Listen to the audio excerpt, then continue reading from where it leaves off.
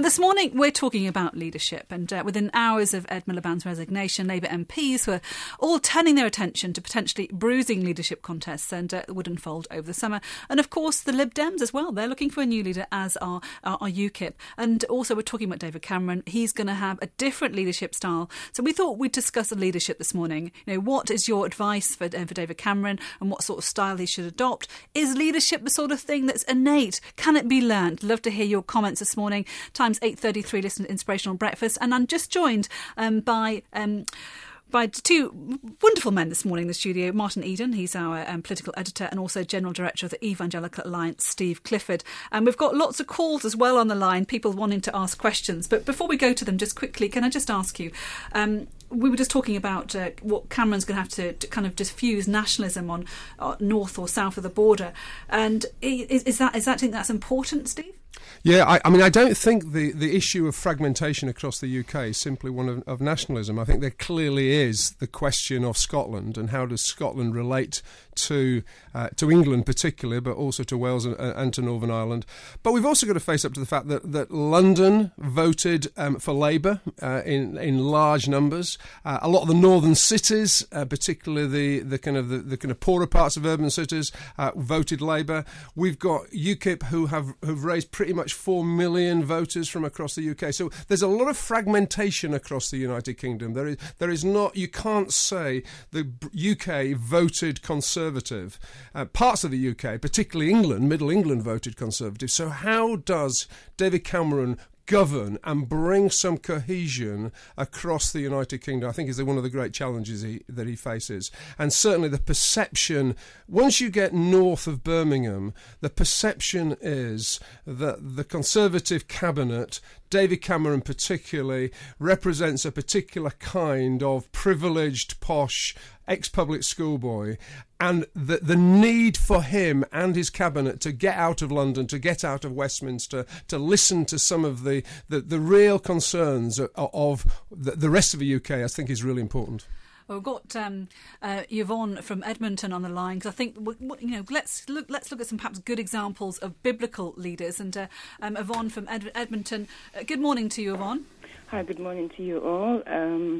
What's your example of good biblical leader? Quick comment, really. I've always just, admired and taken back by Solomon. Solomon of the choice, really. I'm just paraphrasing, but he had this discourse, when God appeared to him, and he's like God saying, like, what can I do for you? Solomon said, you know what? Give me wisdom and knowledge that I may lead this people, for who is able to govern this great people of yours?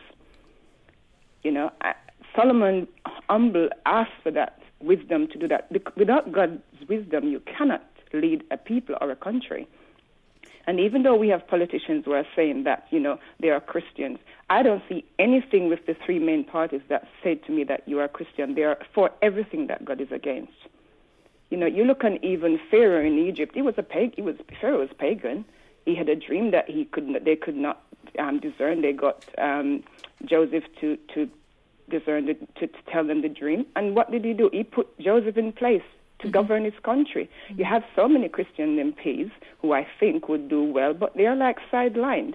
They have to go in line with these with so-called leaders who say they are Christians. Just quickly, give us a couple of tenets. What you think, makes a good leader. Personality traits that make a good leader. To me, you have to have integrity. Mm-hmm. You need integrity, and of course, as I said, you need wisdom. That to me is your knowledge that you're going to have. How are you going to use it? You may have that knowledge, but how are you going to put that in place?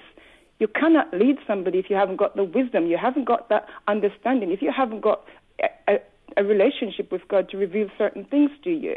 Mm-hmm. How are you going to govern? I'm not being funny, but you look in countries where they have, sort of strong Christian principles, and they're not doing as badly as we do, as we are doing. Thank you so much there. That's Yvonne from Edmonton giving us some words of wisdom herself, saying that the actual leaders need good wisdom. Martyn? Well, I'm not entirely in agreement with her. You see, Solomon, like his father, had political wisdom, but his private life, his marriages, his numerous wives and concubines, doesn't sound to me a very wise thing. I certainly couldn't cope with those, precious. So I'm not sure he was. For me, Daniel is the model of biblical leadership. A man who was single-mindedly centered on God and faithful to God despite all the implications, became a top leader, top official in 2 empires that were hostile to his faith, and yet he remained faithful to God. And Steve? Yeah, I mean, I suppose I want to go to Jesus in terms of the model for leadership that he brings to us. He brings us a model which is very counter-cultural, actually, in our context. The Jesus who modelled washing the disciples' feet just hours before he's going to go to the cross. The Jesus who lays down his life for his followers, for those that were committing themselves to him. The Jesus who, when 2 of his disciples are having an argument about who's the greatest, who should sit on the right, who should sit on the left, he says to them, he basically brings the challenge to them, whoever wants to be great among you must be the servant, whoever wants to be first must be the slave. So there's something in Jesus' model of leadership which is about servanthood, it's about laying down their life, it's around washing the disciples' feet. And I think this is a very countercultural approach to leadership that Jesus brings to us. But I think it's at the heart of how a Christian leader approaches their leadership. And it is that I'm there to serve. I want the very best for the people that I'm serving. Why not start your day with Inspirational Breakfast, Monday to Fridays from 7 a.m, only on Premier Christian Radio, where faith comes to life.